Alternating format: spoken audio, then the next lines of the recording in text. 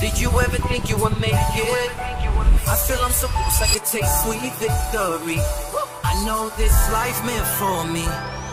Yeah, why would you bet on Goliath when we got Bet David? Valuetainment, giving value's contagious. This world of entrepreneurs, we get no value to hate it. How they run, homie, look what I become. I'm the one. Used to do. Right. He'll have some insight for folks. We have a special podcast here for you. We have the former Deputy Prime Minister of Australia, which is Deputy Prime Minister is a vice president to us, right? Would that be the equivalent of a vice president in the U.S.? It would indeed. It would indeed, yeah. So we appreciate you for coming out. Obviously, been following your commentary specifically last 2 years with what's been happening during COVID. And seeing how Australia, we always looked at Australia as a free nation. You know, you're thinking Australia, and all of a sudden you're like, wait a minute, am I watching this from a movie? Is this in a movie or is this real?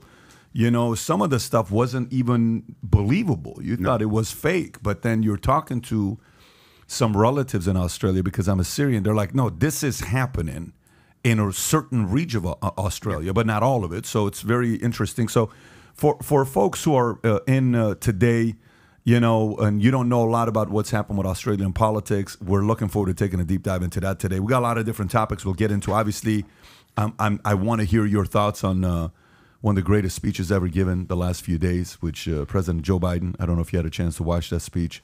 Greatest is one word for it. Yeah, I mean, his wife thought it was the greatest speech of all time anybody's ever given. But it's, you know, his wife has to think that, right? It's a loyal wife. I got to give her credit. Yeah. I got to tell you, to me, it was a deeply, deeply, deeply troubling speech. Well, I want to hear why you think that. I want to hear why you think that. We'll get into that. And then the rallies, obviously, things are getting close to what's going on with, you know, midterms coming up this year. We got some weird events taking place. I want to know your thoughts on police state, FBI's involvement.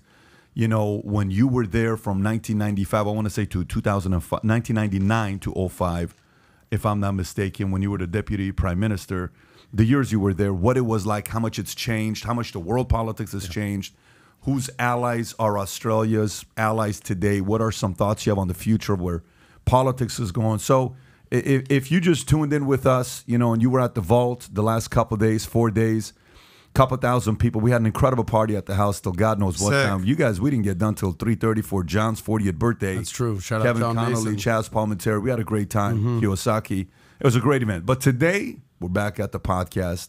On Labor Day, on Labor Day. I know that you expect us to be golfing and chilling. And by the way, and then we'll talk later on as well that,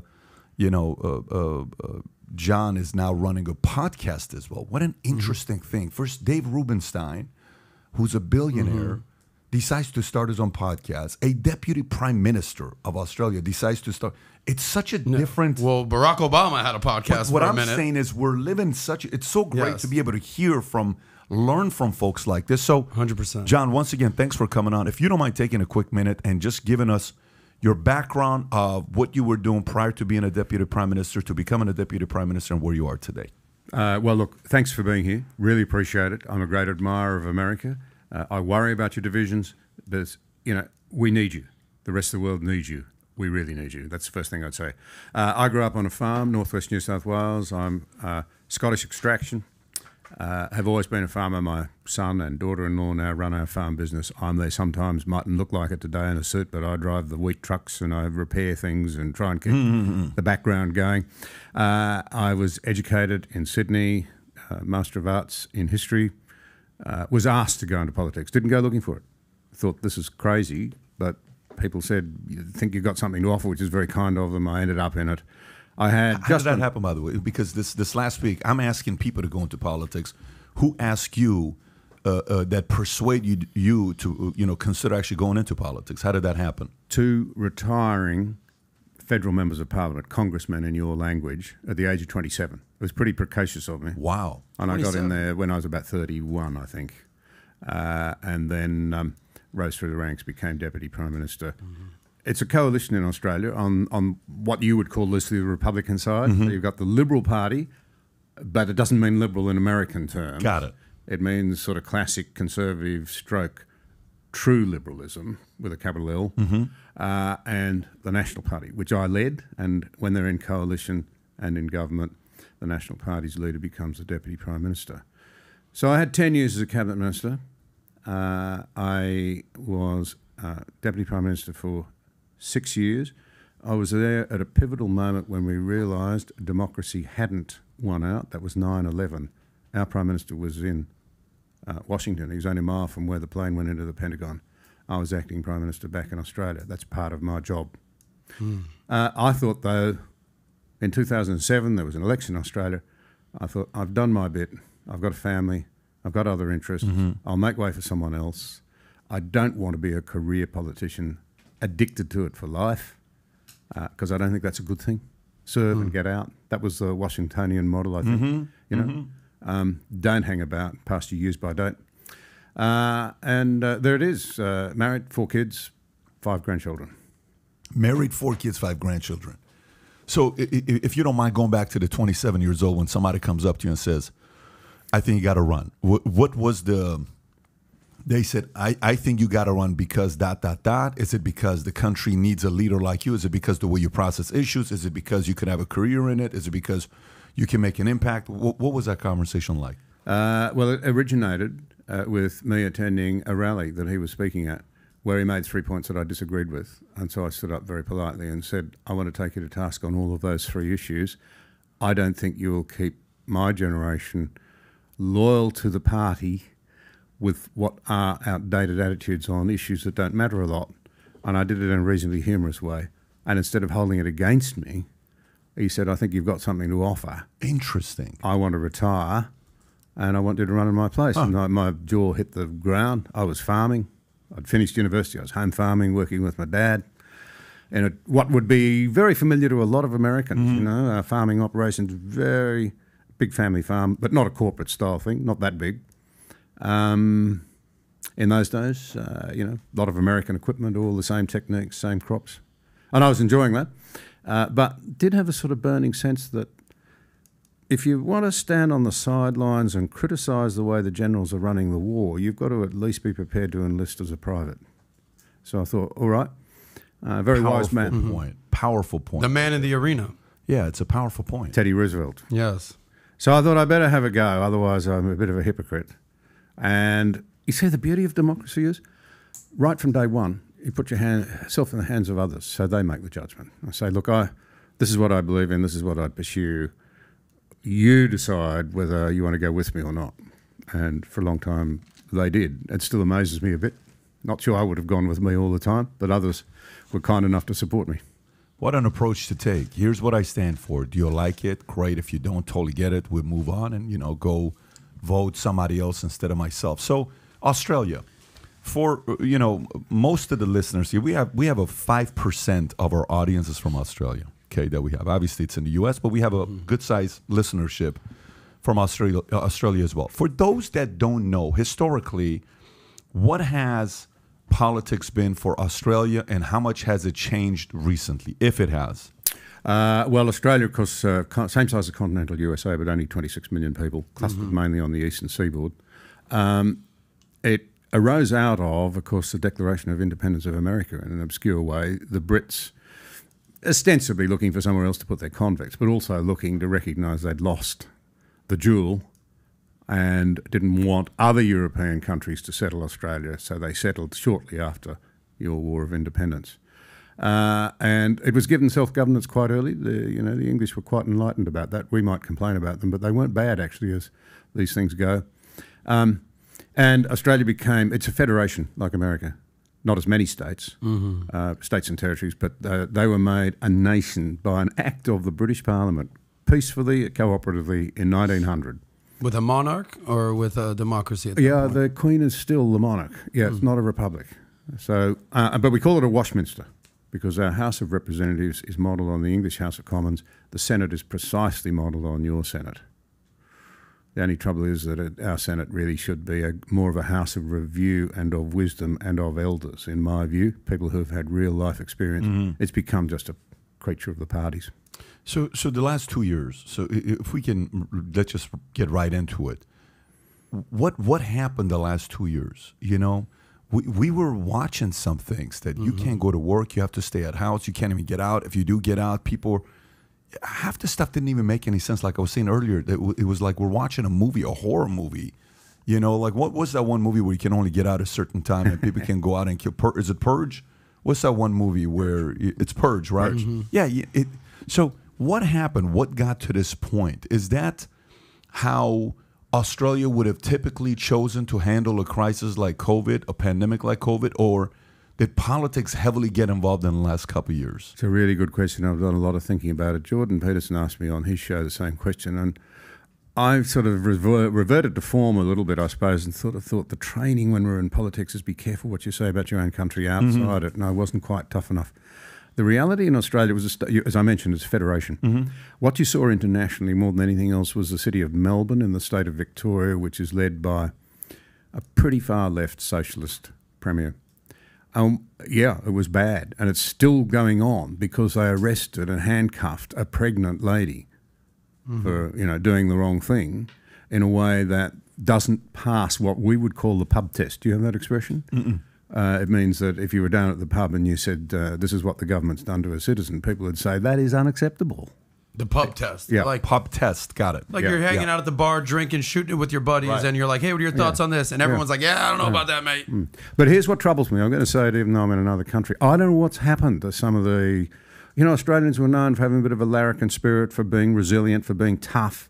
And my father was involved in the Second World War, the North African desert, the first battle of any significance where the Nazis took a back foot step. It was there, General Rommel against the English General Montgomery. My father was fighting with the Australians. Why do I mention it? Because Rommel wrote in his book that these soldiers from Australia are the finest product of the British Empire. There are none others like them. They were tough, they had initiative, they had resilience, they would fight for freedom, but they expected freedom in return. And I don't quite know what happened. I'm going to say that to you. In the Australian psyche, particularly in Melbourne, that's made them give way to an expertocracy that says, we know what's best for you. And they look like rewarding that fella by re-electing him, partly because the opposition's not strong enough. So I can't give you a full answer, but I can confirm to you it is concerning. The biggest state in Australia is New South Wales, where a lot of this idiocy wasn't as bad. But what it was about Melbourne, equal biggest city, it's a true international city that people were prepared. Mm-hmm. It was the most locked down city in the world. And we now know that the economic and the cultural and social costs were worse than the disease. I don't think you could really argue that point. So there was a difference between what was going on in New South Wales. That's where Sydney is, right? Yeah. I was there 10 years ago, versus Melbourne, which is just south of that, right? When Queensland is just above that. Yep. Perth on the left side, most of the citizenry is on the right side of the country. But there was a clear difference between what was going on in Melbourne versus Sydney. So Melbourne was the centerpiece of the lockdown state, is what you're saying. It was the lockdown capital of the world. Wow. So you would say Melbourne is like more like a California or a New York for us? Yeah. Okay. Or maybe even worse than that. Way worse. Well, the lockdown capital of the world. It is worrying. But don't miss this thing that I'm saying. What's happening? Because I think it's happening in a lot of Western countries. A lot of citizens... See, the great American model was, let's get this clear, it's about the individual. So the individual, that's your core belief, the supremacy of the individual, and their beliefs should shape the culture and values which were downstream of the individual, and government was downstream of the culture. But we're reversing that. We're making ourselves creatures of the state. And there seems to be something creeping in what might be called the progressive left, the postmodernist, the neo sort of occult Marxist sort of world, where people want bureaucracies and experts and expertocracies, if I can use that word. That's mangling the English language, isn't it? I don't think you probably never mangle the English language in America, but there seems to be this desire for others to tell us what to do. Why, though? Why is that creating such momentum, though? Like, you know, I think it's fear. I think... your American founders got this right. If you've got to defend freedom, if you're not really careful, the people will give up their freedoms for safety. So you've got to explain what real safety is. You've got to explain what freedom is, and we're washing it out of our culture. Sorry to interrupt. Yeah, again, like, Okay, so let me ask this question. Typically in us, like when I lived in Iran, how we looked at U.S., right? There was a sect that looked at U.S. like, oh my gosh, I can't wait to live there. Oh, I'm going to walk the streets. I'm going to run into Rocky. I'm going to run into Tony Montana. I'm going to run into this guy. I'm going to run into Gremlins. I'm going to run into Ghostbusters. It's going to be awesome, man, going to America, right? Like that was the dream. Can't to wait come to to America. run into Gremlins in America. But then on the flip side of it, you would see some people in the streets, Mark bad America, Mark bad America.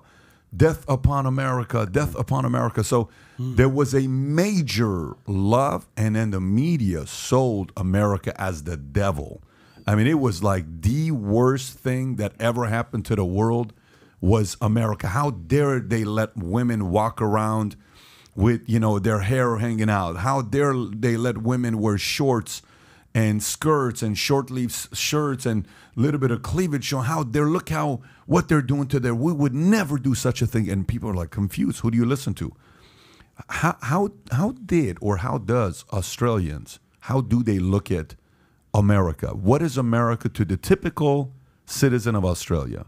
It's a really good question. I would think in recent times, as China has become more and more threatening, and they've got a list of 14 demands out against Australia for supposed sins, none of which in my view were sins at all. I don't think Australia's changed there. I think China has. That has driven Australians to a greater consciousness of the importance of the alliance. But it's a really important question, because I would say as an Australian and an admirer of America that the world needs a policeman, and you want it to be a good, friendly, coherent policeman that believes in freedom, which is what America has done since the end of the Second World War. They've secured the international architecture that's kept my region, the Western Pacific, safe, made people prosperous, including the Chinese themselves, and we're very thankful for that, and we want it to continue. But here's the rub.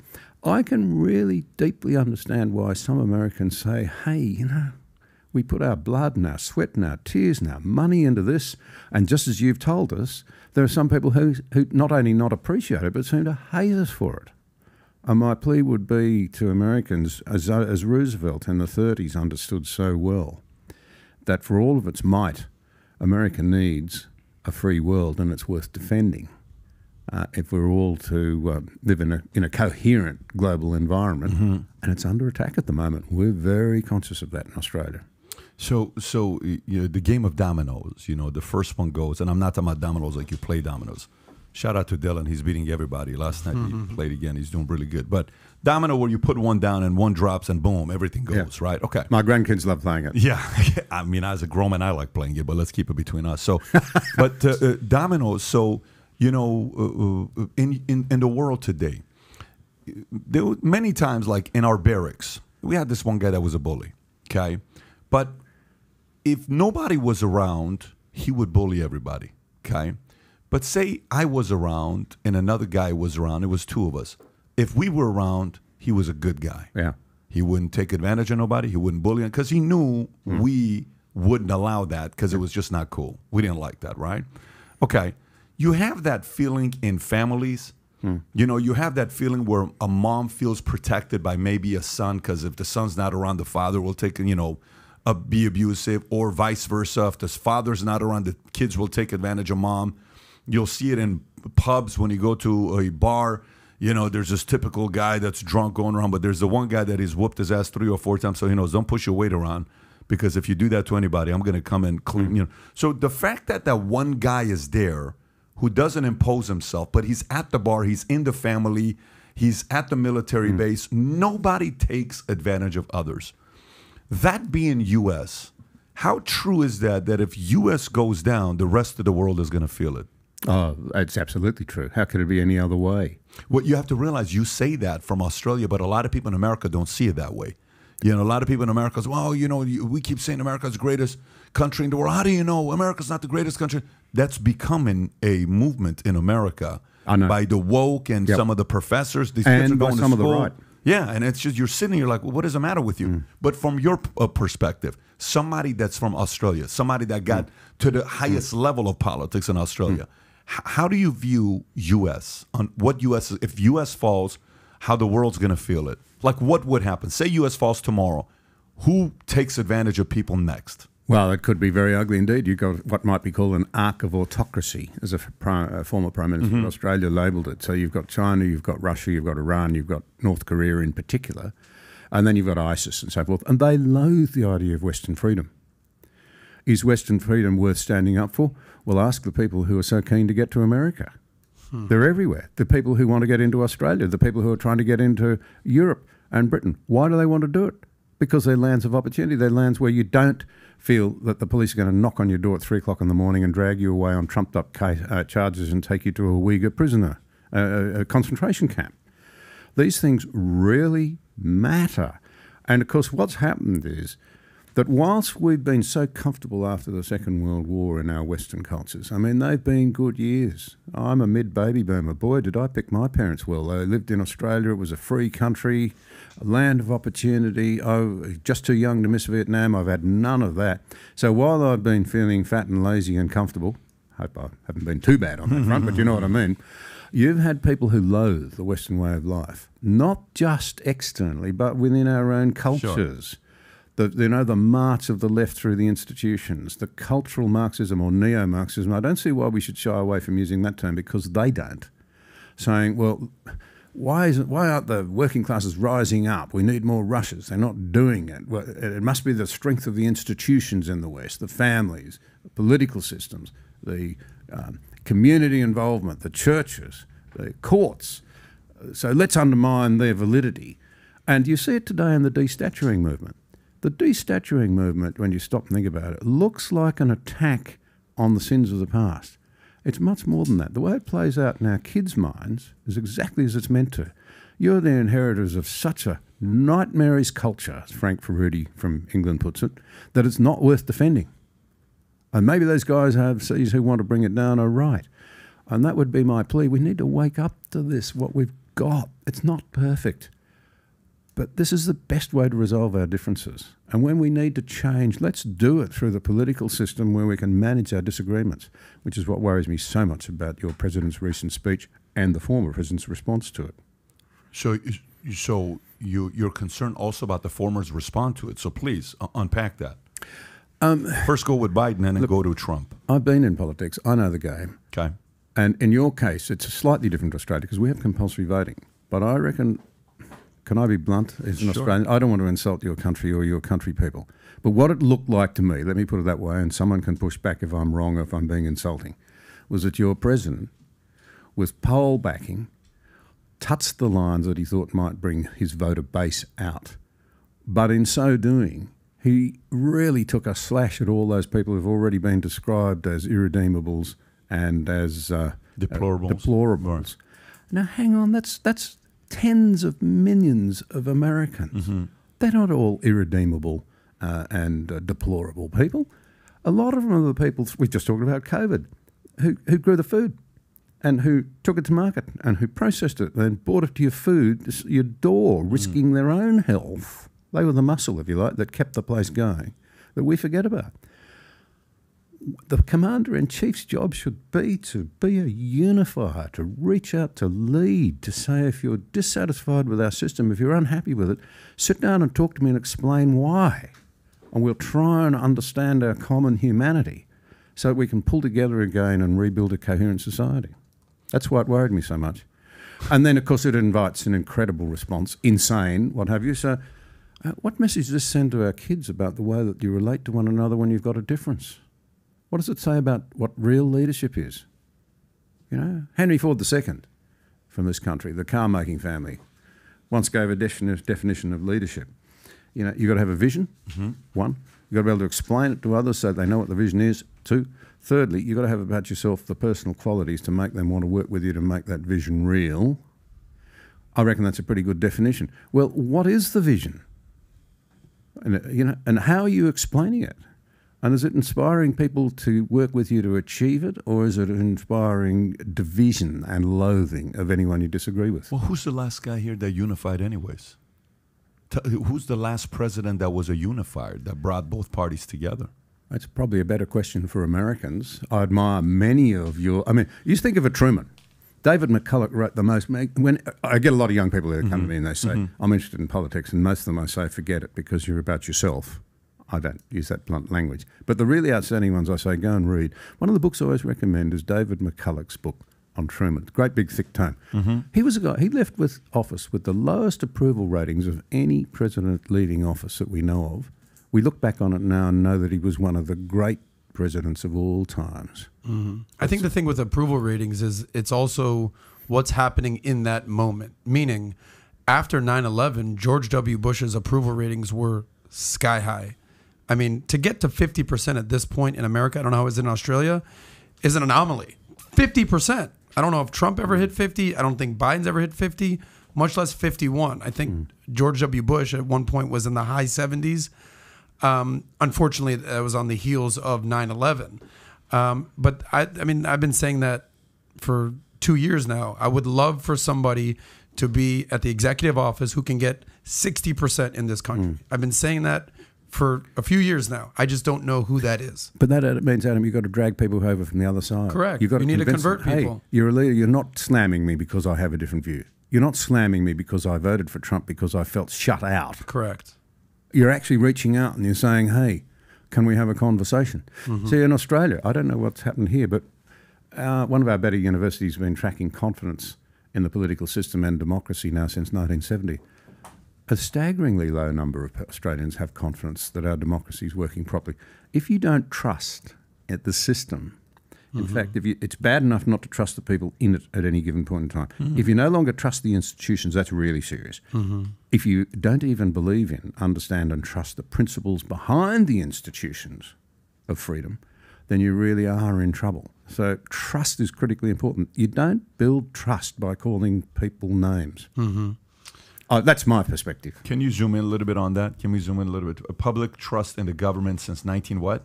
What year is that? 58. 58. So high was who? Eisenhower, Yep.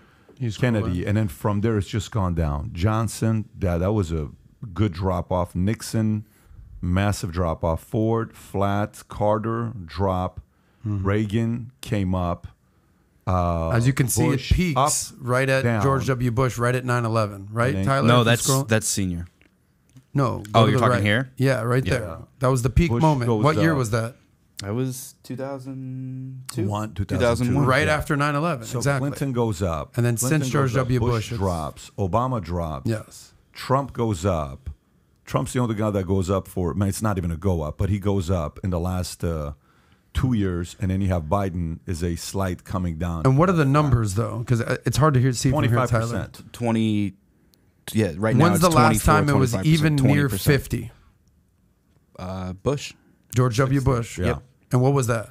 2001. Okay, and that's on the heels of And by the way, 9/11. Yeah. here's the thing. You make a good point. If you go to that, you know last time it hit 60%? Who? Look at the last time it hit 60%. So that's 60% in 01, right? 9/11. The last prior to that, the last time it hit 60% was 1970, Nixon. Right. That's insane. So, but to see that. this So- it proves your but- point. but- When's the last time that Yeah, this happened? So if you look at the drop off, look at Clinton how he was, right? Clinton went up. So essentially Clinton But this is after the midterms. This is after Newt Gingrich's compact with America. This was after the Republicans took back Congress, the House and the Senate. This was not at the beginning of Clinton's term. This is after he technically reached across the aisle and got the change of party in the House and the Senate. Well, Gingrich was Man of the Year, what, 94? I thought Time Magazine Man of the Year, it was 94. So that goes back in the early stages because Gingrich, economy-wise, he's the guy. I mean, he brought the economy to where it was at. But even still, they were able to work together. The two of the guys were able to work together. Well, Gingrich was one of those guys that is sort of responsible for how divisive politics is now. When he was going after Clinton. The part that I would like going back to the conversation we're having to say, we need a vision, then you sell it, then hey, get people to buy in. Okay. But to be a unifier, to like in UFC, like this is almost, I'm wondering if this is the playbook that everybody has to use. Or it's been like this the entire time. In UFC, okay, Usman may be a great fighter. He's not a good promoter, okay? You know, you got these guys that are great fighters who are the best at what they do, but they're terrible at promoting, right? Conor maybe wasn't the best, incredible promoter, right? So, you know, Mayweather was a great fighter and he was a great promoter. Guess what? He got paid the most in the history of boxing, right? Because he knew how to do most. Are we at a phase where it's all about show and less about politics? Is this more showmanship? Is this more about just winning your base and maybe converting a few independents and you're going to get elected? Is that what it's become? Like, do Americans care less about politics and they care more about who the enemy is and who can scare better and who can, sell the dream better? I wonder, because how much do people actually sit there and say, what policy is the best policy today? Or is it the fact that the guys don't know how to sell the best policies? I don't know. I'm not in that world. It's your world. Well, I'm out of it now, but I'm a very keen observer of it. We've got to be realistic too, and so it's not all the politicians' fault, not alone. We were talking earlier about cultural malaise, about the march of the left undermining our institutions, deliberately trying to destroy the ideas behind. I mean, you've got this whole, what is it, 16, what's it called, the new theory about the settlement of America and its origins. 1619. Yeah, the 1619 project. I mean, it all seems to me to be an attack on your real history so that young people end up with a very distorted idea, or they're a blank sheet and they're very cynical. I think that's a big worry. So we've been in our satiated state because life's been so good.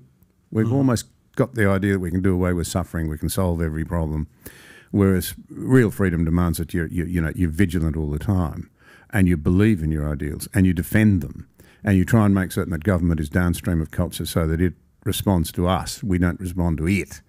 But the other thing that I would note is that Americans have traditionally always revered at least the office of president. And that was it shows up in that chart.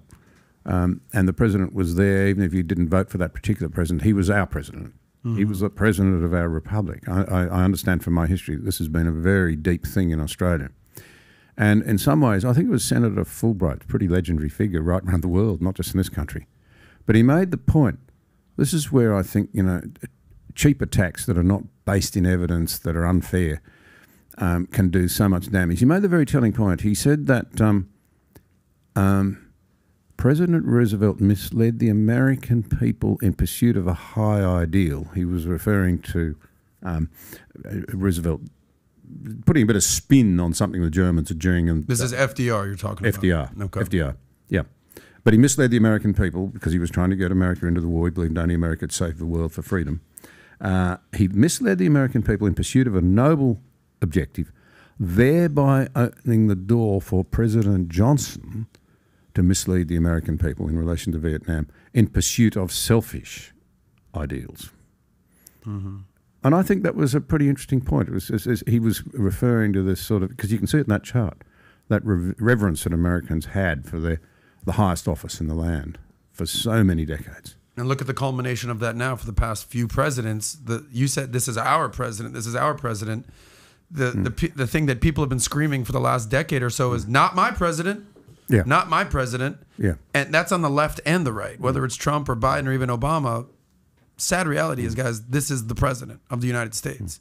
So my humble plea is I suppose somebody from the Anglophile, as we would call it, the Five Eyes countries, the English-speaking democracies, they share all their, the Five Eyes refers to the fact that they all share the deepest military intelligence. So it's America, it's Britain, Canada, Australia, New Zealand.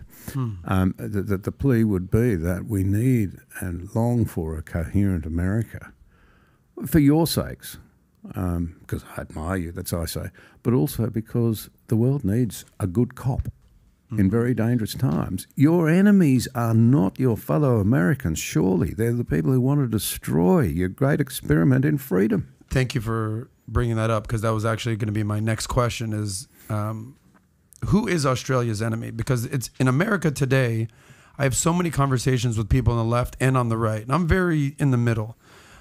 People on the right will say, and I have one friend in particular, he's probably listening right now, he's like, the Democrats, the left, that is my enemy. And there's and I'm like, really? Your fellow American is your enemy? Because you have people calling for civil war these days, out loud. Okay, and then you have people on the left saying, if you're MAGA, if you're a Trump guy, no way can I stand with you. You're un-American. You're attacking democracy.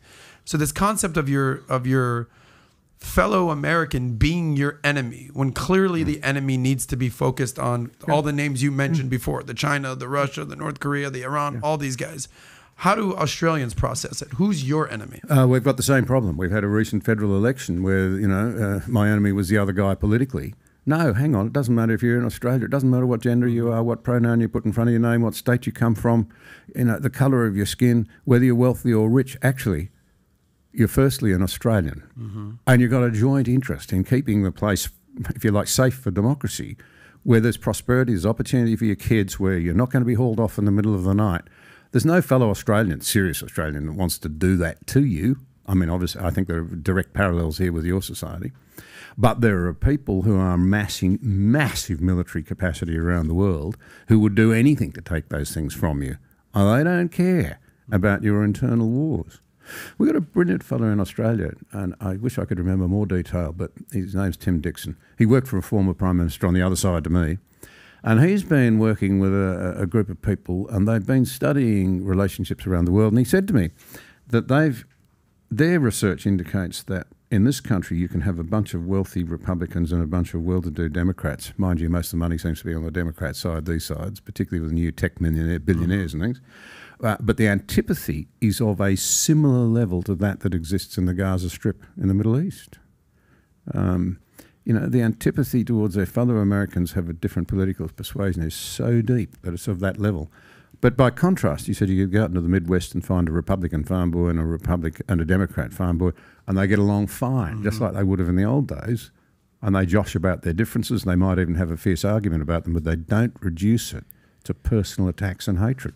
Correct. And I think that's the problem in America today, is that you're taking ideology or philosophies and making it personal. Well, I hate you because you support so-and-so. It's like, can we get back to the point where we're debating ideas, not personalities? And I think that's a problem in America today. But wait a minute. Fine, you're saying that, but at the same time, we know which ideas do better. But the better ideas are not winning. It depends on which ideas you're referring to. So go for it. So go through politics. Go through issues. Be specific. Be specific. What issue you want to go with? What issue you want to go? You want to go with taxes? Can I throw one in from Australia? Yeah, go for it.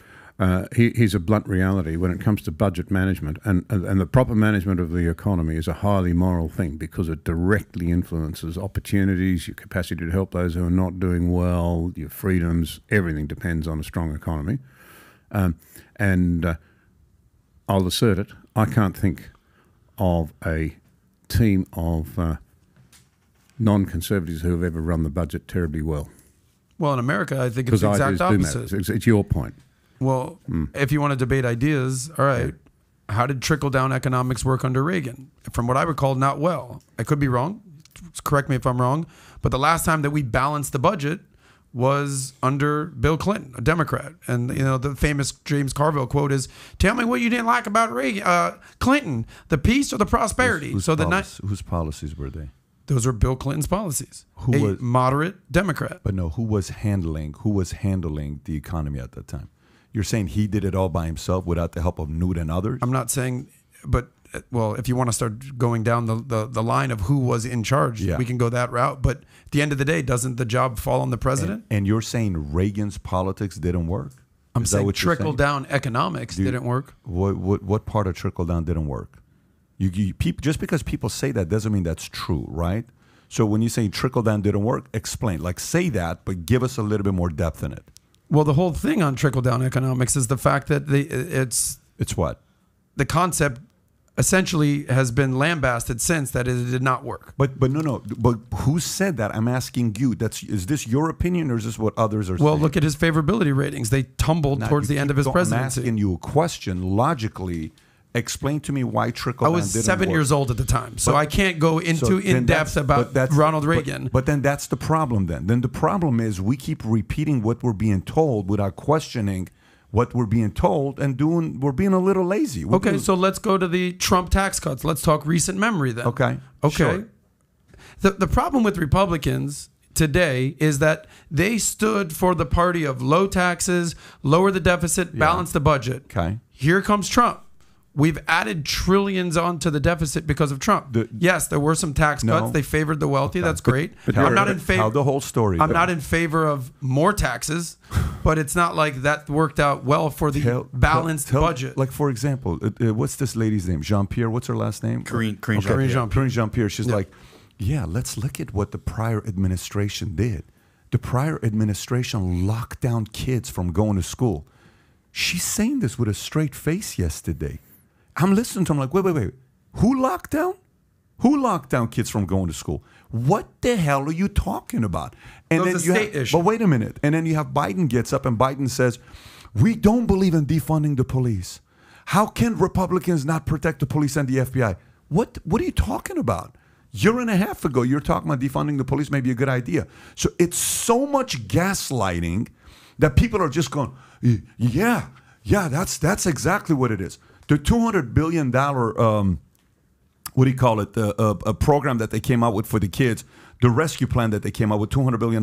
Yeah, $200 billion, fantastic rescue plan. That's what we did. We're trying to help these kids. Only 12% was spent. There's the other $170 billion, $180 billion is sitting in the account doing nothing. Only 12% was like, you really care about this stuff? So if you go back and think basic principles, policies, taxes, if we keep just repeating what other people say, trickle-down economics didn't work, and then we say, yeah, trickle-down economics didn't work. Tell me why it didn't work. Well, tell me why it worked. No. Since you brought it up, you got to defend yourself. I don't need to. You made the argument. I didn't bring up trickle-down economics. You brought it up. So tell me, defend why it didn't work. Tell us. Listen, I'm not going to start defending or but what you're putting... Okay, how about this? Yeah. Would you agree that in the nomenclature out there, sure, trickle-down economics didn't work? No, that's something I disagree. I disagree. I disagree with you. I feel like that is the thing that people talk about. But I can give my argument. You need to give your argument. Okay, then I'll admit that I don't have a nuanced approach to this other than the fact that I know that it, quote unquote, didn't work. Yeah. Like, for example, might be a controversial topic. I wasn't around during civil rights. I wasn't around during slavery. But I'm going to go on the record that stuff didn't work well. I didn't have to be there in order to describe it. A couple of observations from the other side of the pond about the Reagan years. It came in after Carter, when the American economy was on its knees. By the time he left, the American economy was much stronger. More significantly, what was the slogan? It's morning in America again. You had the collapse of communism. The wall came down. Mr. Gorbachev, tear down that wall. And the wall came down. And actually, that lies in some ways at the part of the problem. I think we went to sleep. We thought democracy's won out, and democracy seemed to be on the march. So I would say that, there's a plus side there. And in relation to Trump, pre-COVID, it's worth noting. But that's not economics. It is part of it, but it's socioeconomics right there. No, hang on. I would argue that the sheer strength of the American economy, which the Russians couldn't match, was the undoing of that autocratic regime and its collapse. It was the strength of this economy. That's pretty powerful. That's a massive blow for freedom. And in relation to the Trump views, but until COVID started, what you actually saw, because this country, this incredibly wealthy country, every time I come here, I'm reminded of it. The magnificent buildings and anyway, I could go on and on. But you'd had flatlining real wages. Living standards had only been rising because people had gone deeper and deeper into debt. You can chart all that out. That was starting to reverse. You had high levels of employment and real wages were starting to rise again in this country. Now, I don't know where you go post-COVID and in terms of the policies of the current administration, but to be fair to the Trump era, you could chart all of that out. More people had jobs and real wages were starting to rise again. And I think that's a big thing in an age where, I'll tell you what really worries me now is the astonishing concentration of wealth in the Western world, but particularly in your country. Astonishing accumulation of wealth in fewer and fewer hands. You got the tech squillionaires who now have enormous influence over government policy, while many Americans are saying, hang on, we've gone back to these days of declining living standards, really falling real wages. We've got the same problem in Australia. You're not unique. And that really worries me economically and socially. And I don't think you can actually separate the two. Got it. That's just a perspective from the other side of the pond. That's great, but you're making the parallel between Australia and America. Is basically Australia a mirror of what's going on in the States? I think it's common to all Western countries. And I really despair at the lack of focus on repairing budgets. We could face a serious global food problem, particularly if the Iranian situation's, they're starting to export grain at the moment. You're saying the Ukrainian or Ukrainian? Okay, Ukrainian. Because Russia and Ukraine are major wheat traders. Post-communism, Ukraine they is learned the how to number one produce wheat again. country exporter in the world, I want to say. Number 5. Okay, Australia's number top 6. Okay, Yeah. wow. China, believe it or not, is a very big exporter. It's funny how the world works out. But the point is that I don't know how many, the next crop might be a different matter. They mightn't be able to say. But we may face a global food security issue of very big proportions. That will be another international shock. How are countries going to cope? I've just been to a conference in Canberra, which I chaired, where we were talking about this, because most economies are so deeply indebted, and no one's talking about putting some shots back in the locker. No one's talking about budget repair. No one's grappling meaningfully with saying, we are going to wipe our kids off the face of the earth if we don't do something to get our economies back in order. And if there'll be another pandemic. We won't, we haven't got the resources to help with it in the way that we did in the past. And you Americans, thankfully, are investing heavily in the Ukrainian situation. You're putting a lot of stuff in there. You think that's a good thing for us to continually just throw billions at Ukraine? You can't. It's inconceivable. We let the other side walk all over Ukraine. That will be so dangerous for global stability and peace. It'll be terrible. So you are an advocate that America does get involved and even more involved in what's going on in Ukraine? I don't want to tell you how to do it. No, but really you have an opinion. But, you're putting a lot of resources in, and I admire that determination. And the West has shown it's still some unity. That must be sending a clear signal to Beijing. We do still have some strong beliefs in freedom and democracy and what have you. But it's costing us. Mm-hmm. It's costing a lot. Then you've got Germany, of course. It's still pumping because of bad policy, I would say, more money into the Russian economy than it is into assisting the Ukrainians withstand that onslaught. Why? Because it needs its gas? Yeah. Mm. Well, they've set up a very blind policy. They were unrealistic. This is one of the great problems, naivety. We didn't stand up when the Chinese started taking over those islands. We didn't stand up in the Middle East, red lines, all that stuff. Oh, they're nice guys. They'll come to their senses. Yeah, well, that's what they said about Adolf Hitler. There's some people who only understand strength and resolution. And I want to say, I actually think the Americans, again, have led on this. Mm-hmm. They're putting up the bulk of the resorts. The Brits have been good. We've done our bit. We actually really have. We've stepped up a long way away, but we've tried. We're putting stuff in there. These things really matter. I don't know. I'm not sure I'm fully convinced sending money to Ukraine is a good idea. And I think maybe they don't have a choice right now that they have to do that. But I think there was a different way of handling that situation, because all it's doing is you're unifying Iran, Ukraine, and Iran, Russia, and China. And the closer they get and they unify against U.S., U.S. is in trouble if they do that. A lot of people are in trouble if they do that. So, and Ukraine is, he's done a great job, become this heroic figure, but at the same time, I'm not comfortable with all of it. You're saying Zelensky? I'm not comfortable with all of it. I understand Ben Stiller thinks he's the hero or whatever, but I'm just not comfortable with it. It's like, hey, this is not enough. You need to send us more money. Hey, this is not enough. I'm just not comfortable with that. It makes me very uncomfortable with the way he's raising money and asking people to send money, and then he's doing a photo shoot for, what was the one that he did a photo shoot with? Vogue.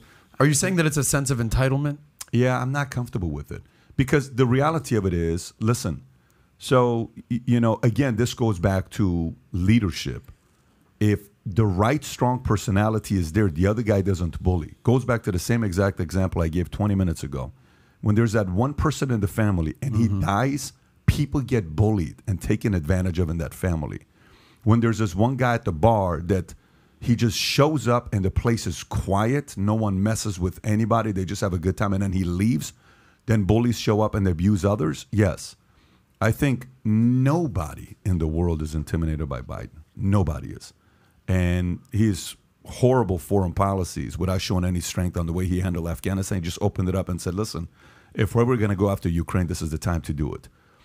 So anyways, we've already talked about that many times. I'm not convinced the solution. Look, I'm in the insurance business. What is the insurance business? Risk. No, the insurance business, it is risk, yes. But the insurance business is about, don't buy the product after you have cancer. Don't buy the product after you had a heart attack. Don't buy the product. The best part about insurance is buy it early and keep it. Insurance companies make money because people cancel their policies. If you keep your insurance policies, insurance companies don't make money. So it's more preventative, right? Yeah, I understand what you're saying, but then you've got a bully called Mr. Putin as well.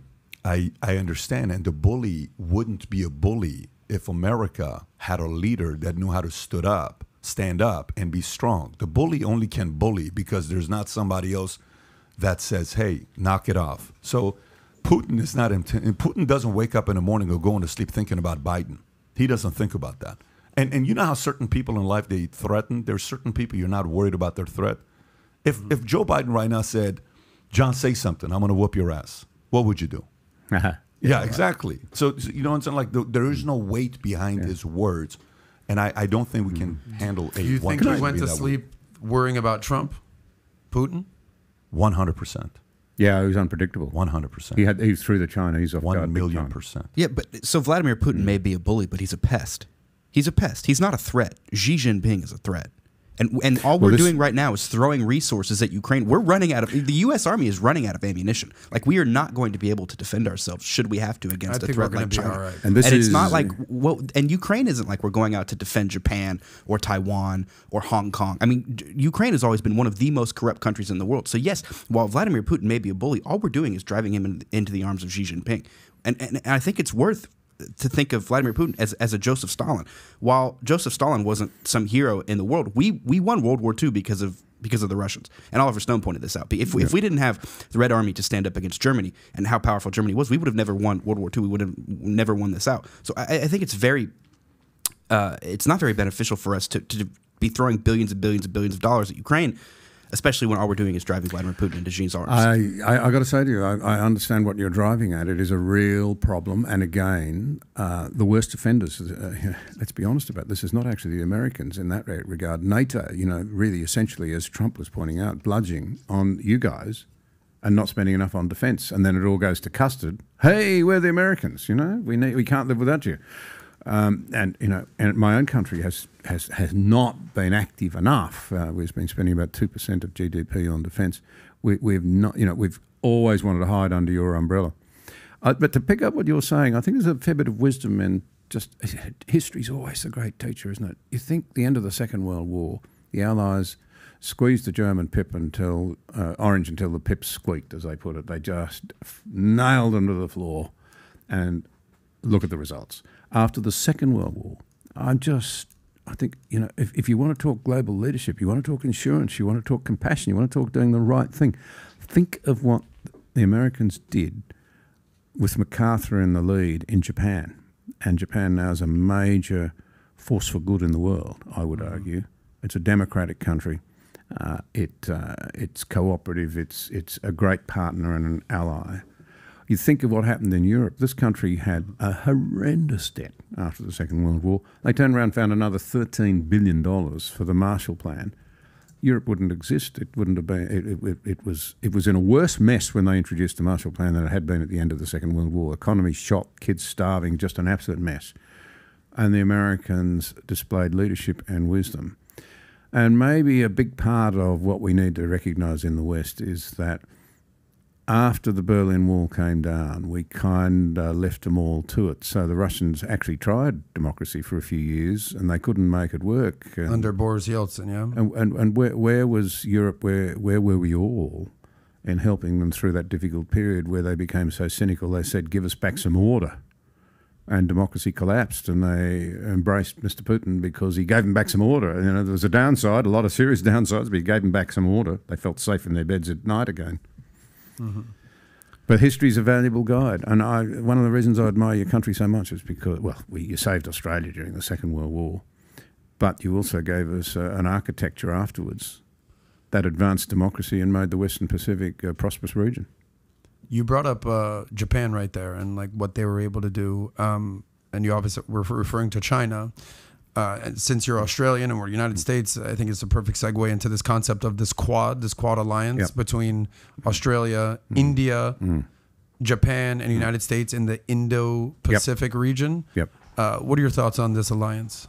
I think it's a good one. Lee Kuan Yew, the great statesman from that tiny little Singapore, he warned over 20 years ago what was coming. And he said, his perspective was the Chinese may never have to fire a shot. They just squeeze their economic muscles and everybody will toe in. But he said, unless nations that are committed to freedom combine together, there'll be no way to hold this juggernaut. And I think that's right. Japan has moved a lot. Shinzo Abe, who was assassinated, I mean, the most extraordinary thing for that to happen in Japan. Only a few months ago. I actually knew him. He was a great and a fine man. Yeah, we met before we were serious office holders, and he told me how much he respected Australia because he told me the story that as a young man, he'd not known what Japan had really done in China in the 30s and then right throughout Asia. They were not told at school. He said, I went to Australia and I started to understand that we had not behaved as honourably as we're told. And I started to understand that Australia and the West had behaved very honourably.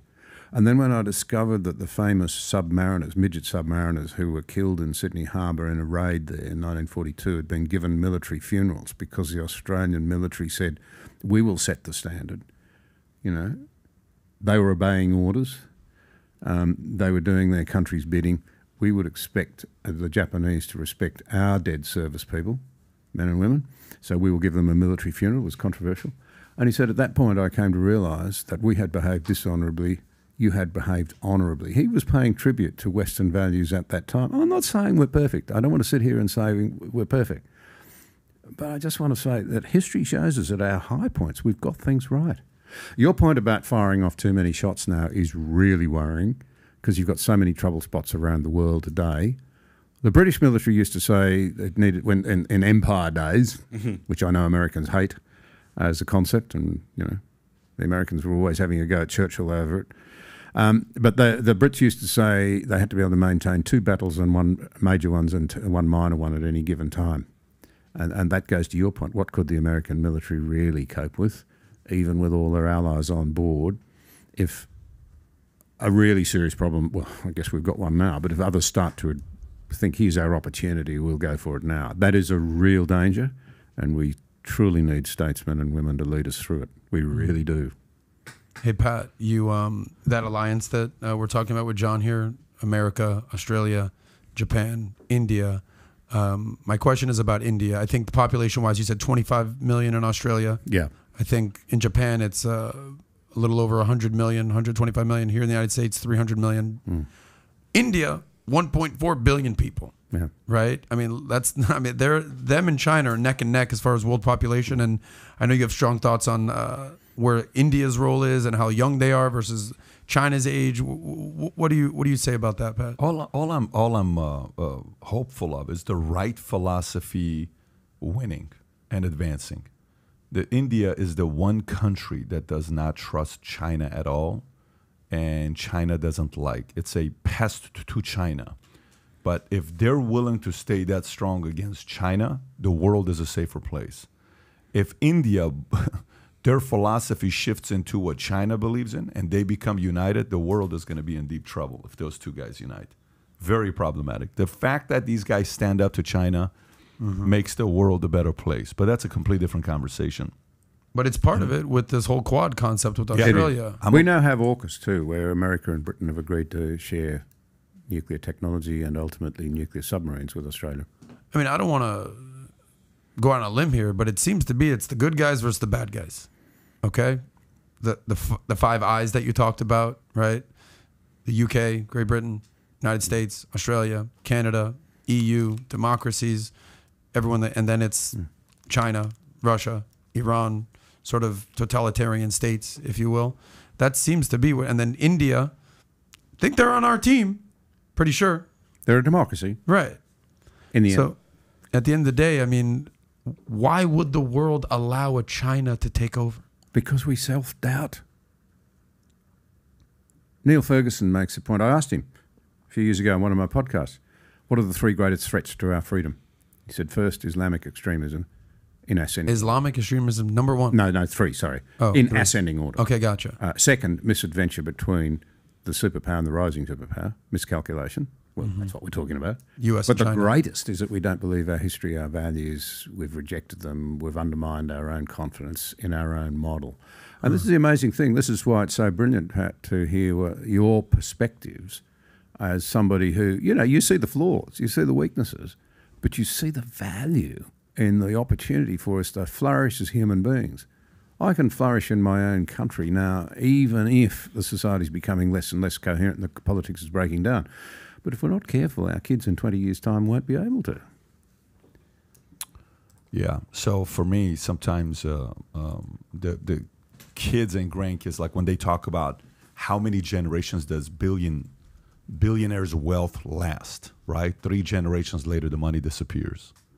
Not because the original guy that created it, the founder, he knows how much work it takes to make the money, right? The guy that made it. Then the kids, they got a glimpse of what daddy or mommy, the price they paid. So they get the first-hand training. Yeah. Here's what dad had to do. Grandkids have no clue what it took, and great-grandkids have no clue what it took. You're hoping somebody wants to pass down the legacy and continue it, and someone has to keep teaching it and not compromise the values and principles. It's very, very hard to stay disciplined and keep high standards when you're rich and you can buy everything and life can be very easy. It's a very, very hard to say no to your kids, to say no to things that we don't need to spend money on. What's the big deal? It's just $1,000. What's the big deal? It's just $500. What's the big deal? It's just $200.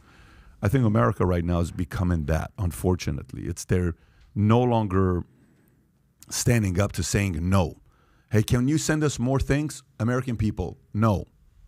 Can we spend more money on this? No. Can we go? No. It's the great-grandkids are now running the country, and they don't have a clue what it took to pay the price of building this thing up to where it's at today. Anyways, that's just my idea. And then what happens when you got money that you never earned? You easily give it away. You don't care. You give it away to anybody and everybody. So we're not diligent with the amount of work people did prior to us to get America to where it's at today. And the arrogance of thinking you'll never fall. I mean, you know, you've seen stories like that in the military. You've seen stories like yesterday. You know, Florida State's playing Louisiana, LSU, right? 24-17, guy catches the ball. He fumbles it. Florida State gets it. They're about to score a touchdown. They fumble the ball. LSU comes back. They throw a touchdown. They're about to do, what do you call it?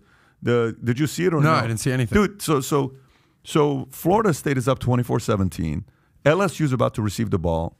The guy that receives the punt, the kickoff, or the punt fumbles it. Florida State gets it on the 10-yard line. They score a touchdown, apparently. Then there's a flag. They come back. They're about to score another touchdown. The guy fumbles the ball on 3-yard line. LSU gets it back. They take it ball. They score a touchdown. They're about to kick the, what do you call it, the extra point to tie it. Misses the point. Game's over. 0 seconds left on the clock. Florida State's win 24-23. The arrogance of thinking we have it because we're this, you know, we don't think it'll happen to America. The level of paranoia, I don't think it's high. And the people running it are very reckless with the way they're spending money, and it should be deeply concerning to a lot of people. That's my thoughts. I mean, we're sending money to everybody, trying to solve everyone's problems, and we're not teaching, hey, guy, life is hard. Get a damn job. But you don't know how hard life is.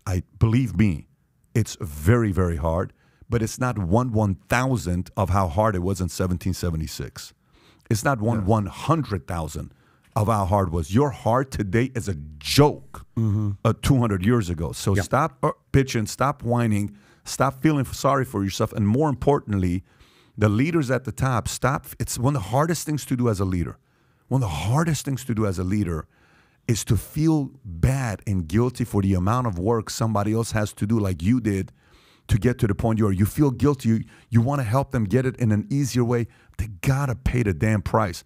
And we're in a place right now where we feel sorry for everybody. It's a very weak leadership position because you don't have a backbone.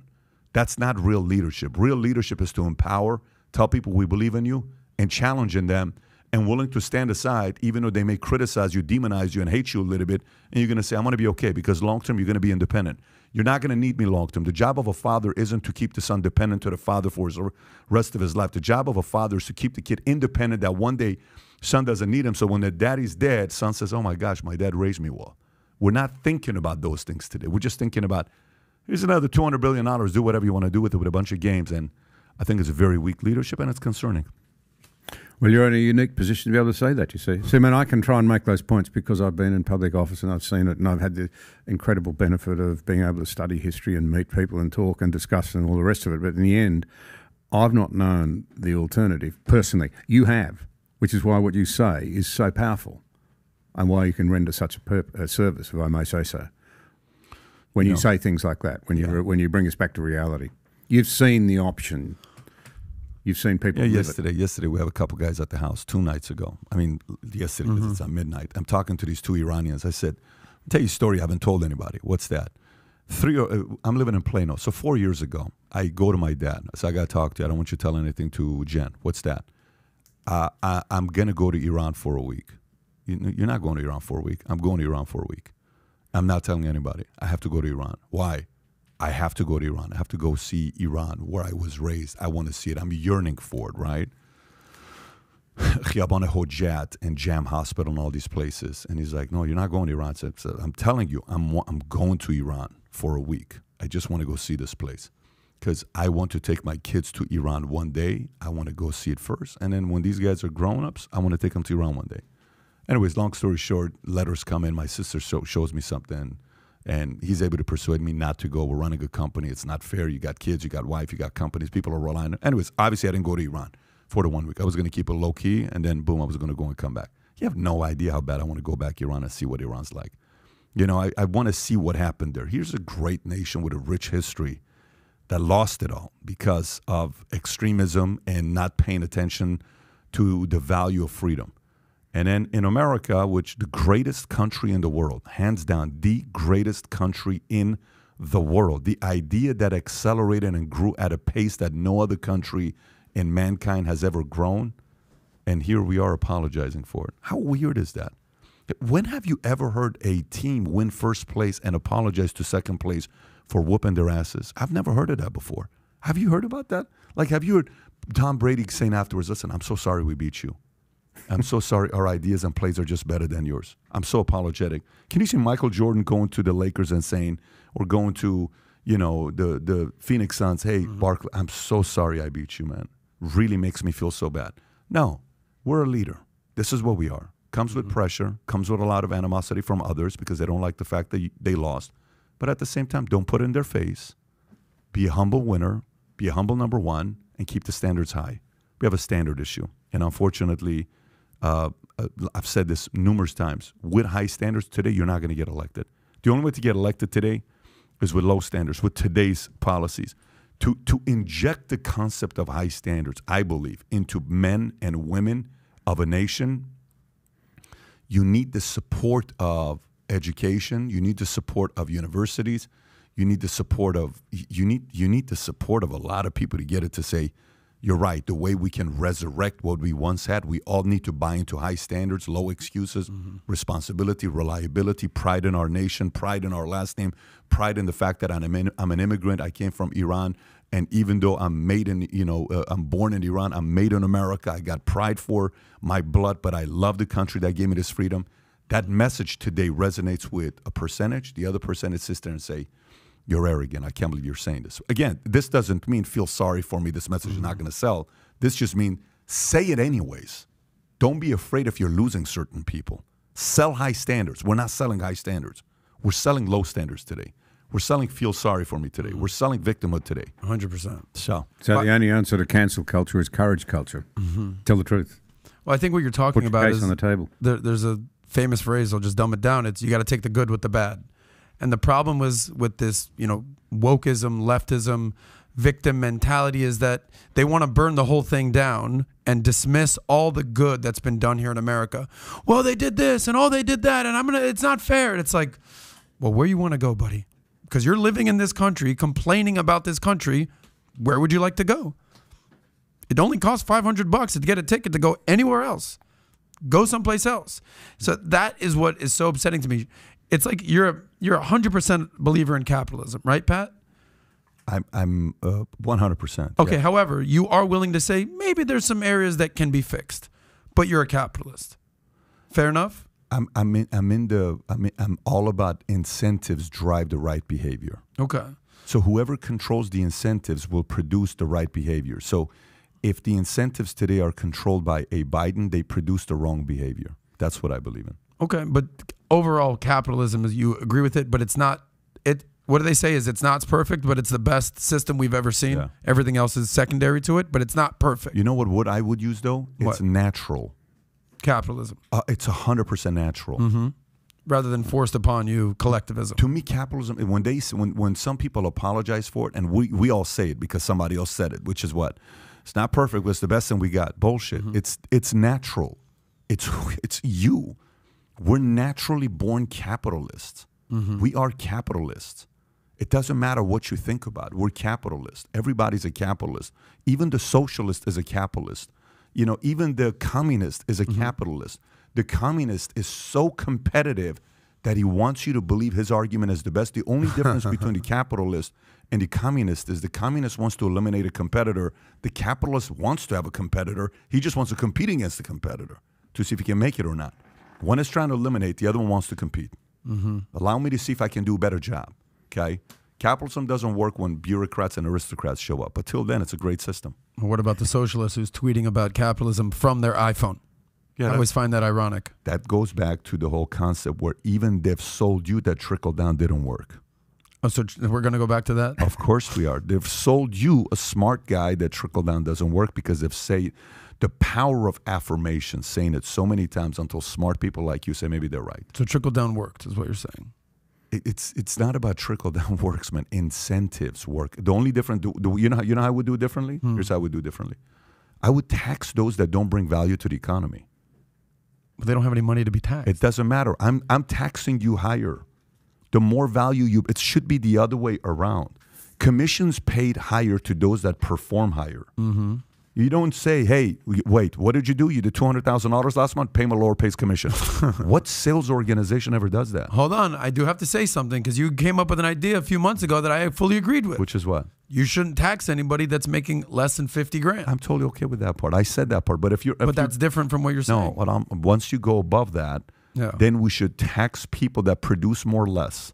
The more you produce, you should pay less taxes. So that's the antithesis of the progressive tax system. Yes, so that's the trickle down that you're saying with that. But my philosophies, I need a new country to run this philosophy. It would never work in America. They would never buy into what I'm saying to you. Yeah, in Australia. So ultimately, what I'm saying is, there's, especially on the left. I mean, you might have even mentioned something on the right. America, we're not doing it right. We need to start over. The 1619 wokeism. These are people who are born and raised in America. You never hear immigrants who have moved here and have fled other countries saying, America, they're not doing it right. They're in line to freaking get here. In Australia, is there that wokeism on the left that's basically saying, you know, everything that happened with Aboriginal people, everything that happened with criminal, what's that parallelism? Well, it's very powerful. It's common to the Western world. That's the point. A lot of it, of course, came out of the left bank and intellectualism in France. And I noticed President Macron the other day said we've exported it, we don't want it back, or was the effect of the Americans picking up some of these mad ideas. But it's no different in our countries. I mean, for heaven's sake, there's an attempt in Edinburgh and Scotland at the moment to tear down the statue of Livingstone. Livingstone was a Scot who became one of the leading abolitionists fighting the slave trade. You know why they want to tear his statue down? Because at the age of 10 he worked in a cotton mill, and some of the cotton might have been produced by slave owners. Therefore, he should be torn down. Now, first question is, what sort of society? How to judge him when he was a 10-year-old, had to go out to work to get a bit of bread for, I suppose, for his probably widowed mother or whatever. What years was this? Was it 1800s? Yeah. Okay. But he was part of the great abolitionist movement in the UK, which was the leading empire at the day, and inconveniently, it was a bunch of wealthy, white, privileged males, often Christian, who fought slavery. They're meant to be the cause of all the problem now. White, wealthy, privileged males. They're the problem. So all of that stuff is alive and well.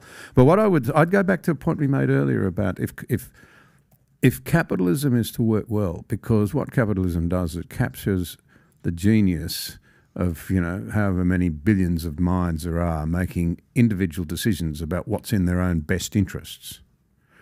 But it needs to happen in some sort of context of a moral framework. So government's got to set some rules, and you've got to have ways of capturing people who really do the wrong thing. So you want a mixed economy. But the other point is, it comes down a lot to whether your culture is one that's a high trust culture. And I'll give you a very simple example. In Australia, we had the Australian Mutual Provident Society. financial institution. It started out as, its name implies, a Provident Society for the less well-off, insurance for widows, if they lost their husbands so they could feed their children and so forth. It grew into one of our major financial institutions. 2 or 3 years ago, we had a Royal Commission of Inquiry into the banking and financial sector. It emerged that a lot of these banks couldn't be trusted. They hadn't been behaving the way people thought they should have. It was a bit overplayed. There was still a lot of ethical behaviour. I'd want to say that to anyone listening. There were many bankers that did the right thing. But the AMP came out of it utterly disgraced. It went from, our leading historian said, the most trusted institution in Australia after the churches when it was set up in the 1840s, to one where you couldn't put your buck and trust that it was safe. And the Australian people completely lost confidence in it. And it was all about its charter, the people who set it up, the fact that they were committed to creating wealth, not just for their own comfort, but for the benefit of others. And it was seen to be such. It was trusted. So it comes back. It's not just trusting our politicians. You need it in your business sector. You need it in your courts. You need it in your education system. When trust breaks down, freedom disappears. Because, the 3 of us are here. 4 of us are here in this room. As we met, one of the questions in our minds was, can I trust this person? If we trust each other, we can have a cooperative agreement and discussion. If we don't, we're looking to think, gee, I need some security. I'm going to back off. Freedom's less important than security if trust breaks down. You see where I'm going? Yeah.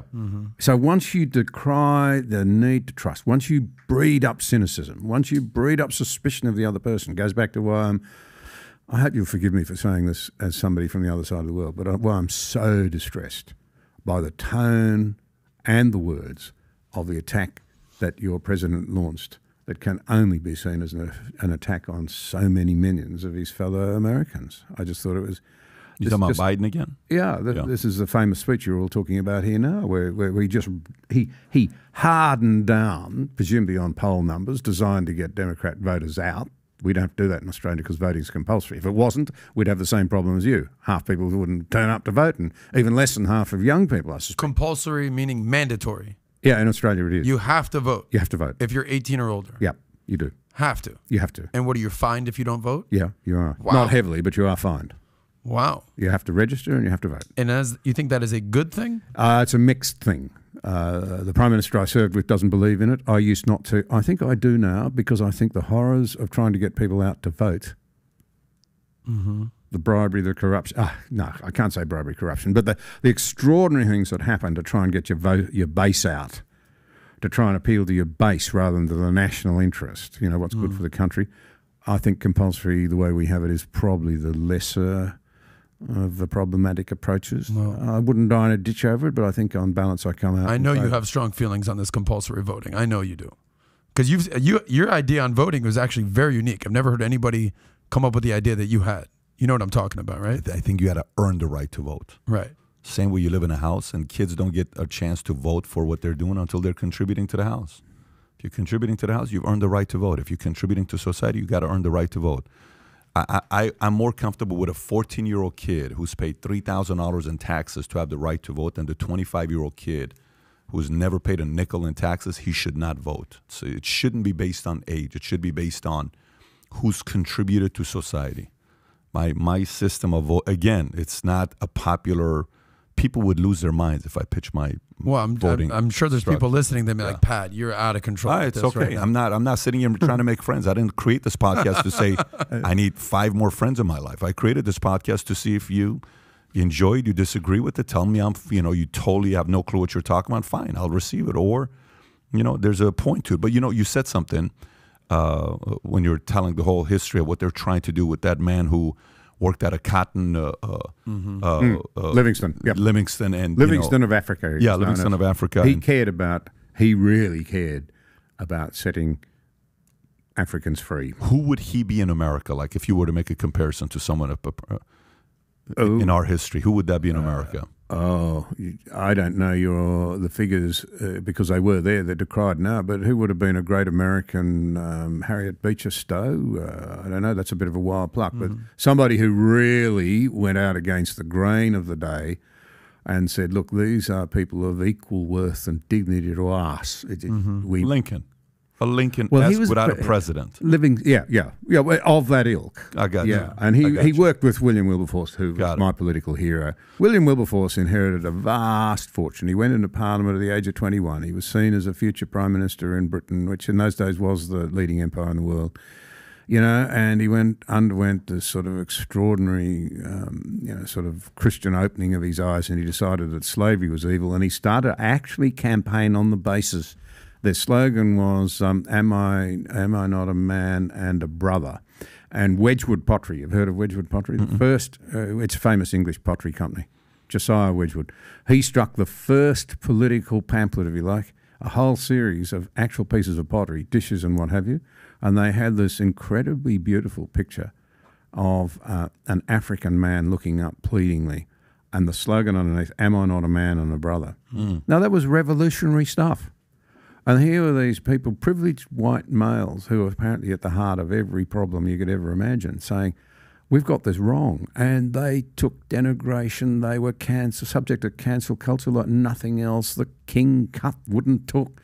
That's an English expression. Wilberforce was cut by the king, which in English society, as a parliamentarian, meant that you were a nobody for his position on all this. And eventually they won. And then Britain sent ships out onto the high seas, British Navy ships, to stop other countries trading in human beings, the misery of human beings. Well, you used a term that I've never really heard before. You said destatification? Destatuing. Destatuing. Pulling statues down. Yeah. And I mean, my mind went to what was happening during 2020 and COVID. Yeah. And I remember a very specific story. There's a difference between a Lincoln and a Thomas Jefferson and our friend, what's his name? Lucius Truscott III, and the Confederacy, Robert E. Lee, Stonewall Jackson. And I remember this was one of our first podcasts when we first started this thing, and 2+ years ago. Should Confederate statues be removed, and what should we do with them? And I, Pat, to his point, very emotional at the time. Adam over here, I'm like, take them all down, remove them. They shouldn't be here. They're traitors, Confederates, get them out of here. And I was very emotional and vocal about it. And then I started seeing what was happening. And then all of a sudden, slippery slope, let's remove Lincoln. Yep. Let's remove Jefferson. It's like, whoa, guys. Yeah, they want to get rid of Churchill because he was a racist. Hang on. The bloke he defeated was something of a racist. Yeah, that guy, Hitler, was pretty bad. But, what I came... not everything's black and white. There's a gray area. Essentially, what I came to the premise of is, those Confederate statues, if I had to say, would be moved into a museum. You want to understand about the Confederacy? Teach the message. Teach what happened. You can't just whitewash everything. I get that. Because, for example, I mean, I'd go out to want to and join a destatuing movement if somebody wanted to put one up to, I think you called him Adolf. We call him Adolf Hitler. I'd want to pull it down. Of course. But on the other hand, if it were, somebody who had a mixed record. Yeah. We've had one pulled down in Australia. He had a mixed record. He did, no doubt about it. But he did good things as well as bad things, You got to take the good with the bad, John. An English writer, sorry if I'm sounding like an Englishman now, but, the Rhodes, you've all heard of Rhodes scholarships. And he was in South Africa, mixed record. He did some bad things. He did some terrific things. And some of the people he's trained up with his money since have done fantastic things. They wanted to pull his statue down, and a British writer, Matthew Paris, said, no, leave it there. Put a statue of the King of the Zulus opposite him on the other side of the street and tell both sides of the story. And then we'll all learn something.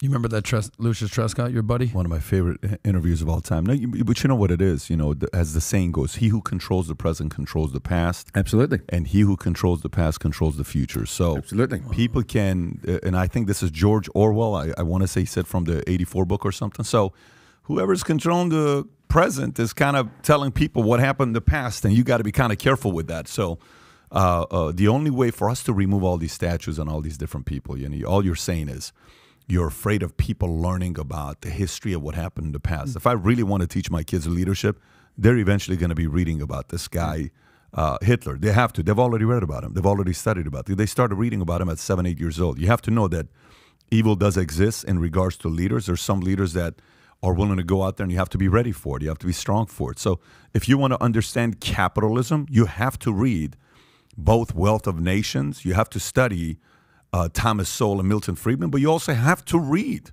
Communist Manifesto. You have to read it because you can't read one without the other. You have to read and say, oh, I see what the argument he's making.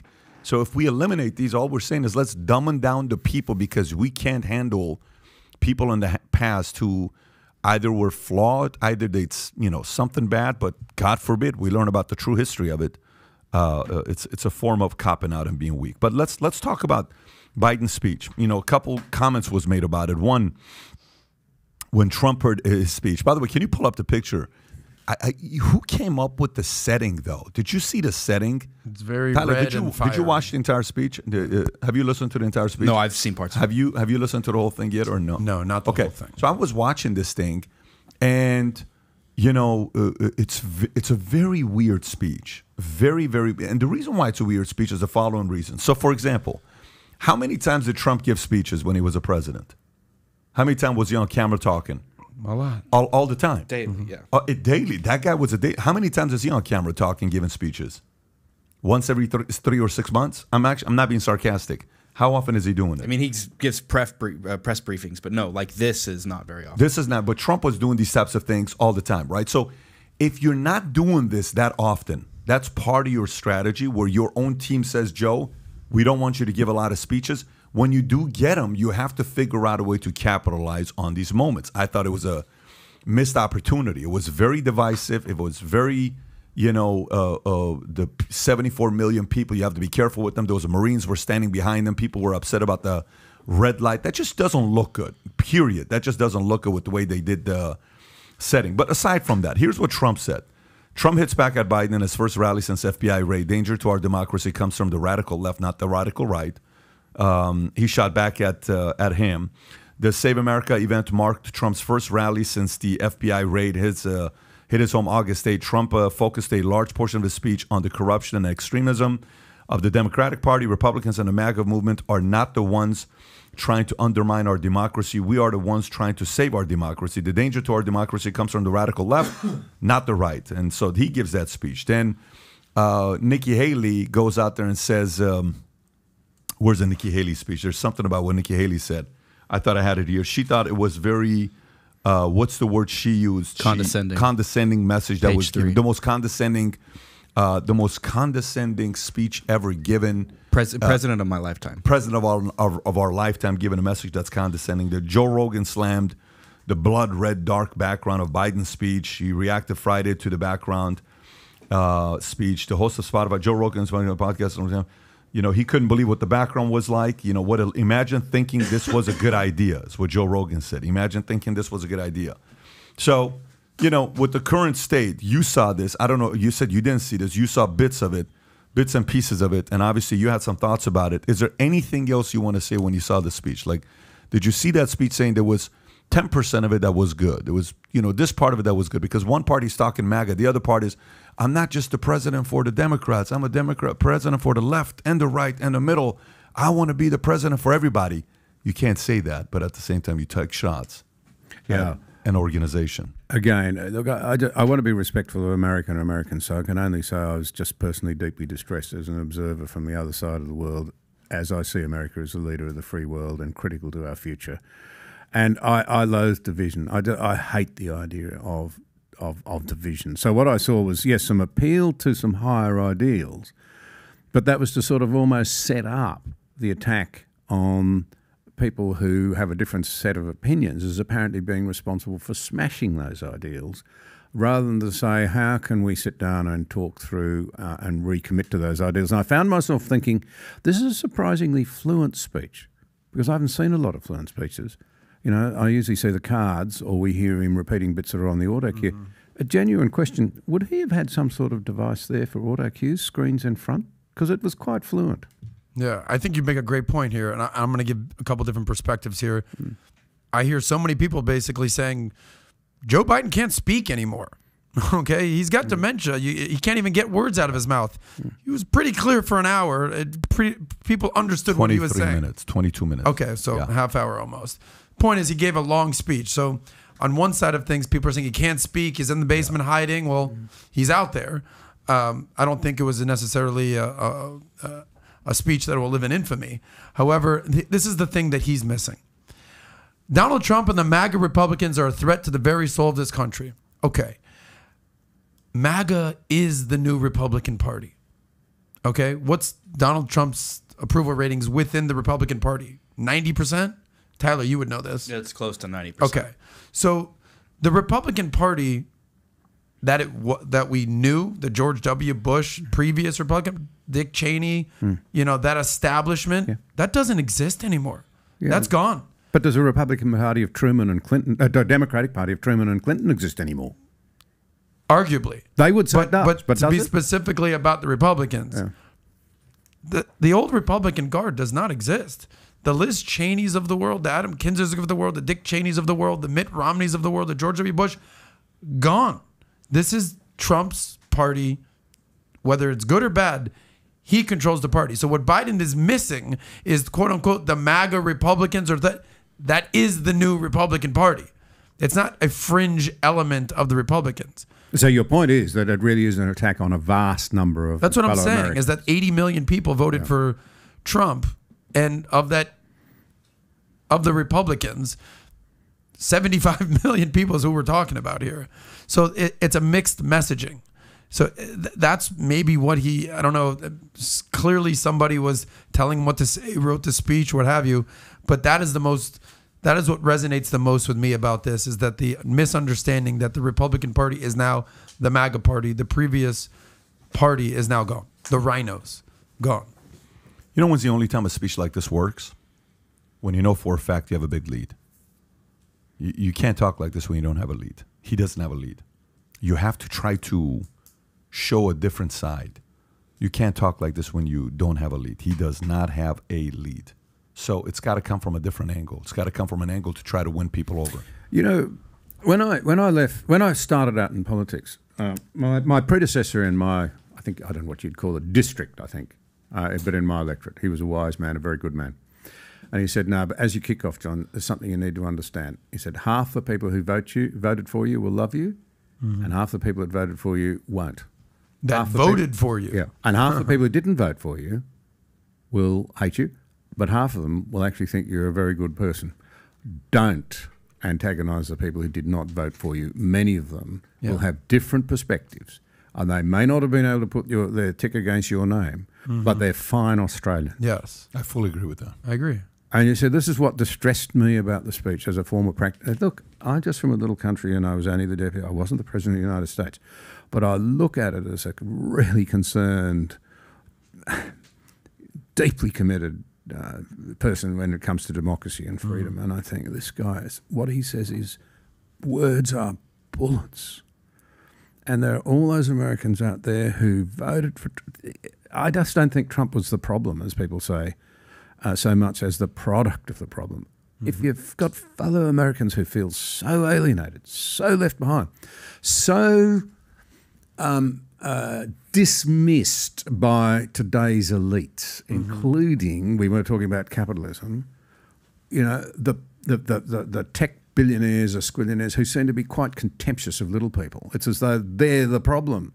They want their plasma TVs and their jet skis and their Chevy Suburbans, and they're the enemy of the planet. So while I get wealthier and I'm not going to give up any of my lifestyle, and I'll jet around the world to climate change conferences, and I'll live in a mansion, and I'll have several holiday houses scattered around the world, and I'm a global citizen.